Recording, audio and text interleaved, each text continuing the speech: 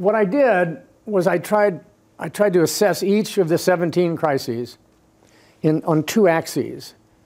The first was how bold the president's response was, cautious or bold on the horizontal, and then whether it was successful in the long term or a long-term failure, and then plotted them based upon not just my analysis, but assessments from experts throughout the foreign policy world, and sort of made aggregated grades. And rather than giving them A, B, C, D, E, I tried to just put them in the appropriate quadrant, because none of us would agree exactly where this one should go, but we could probably agree it would go in this quadrant, which meaning it was cautious and it was a failure.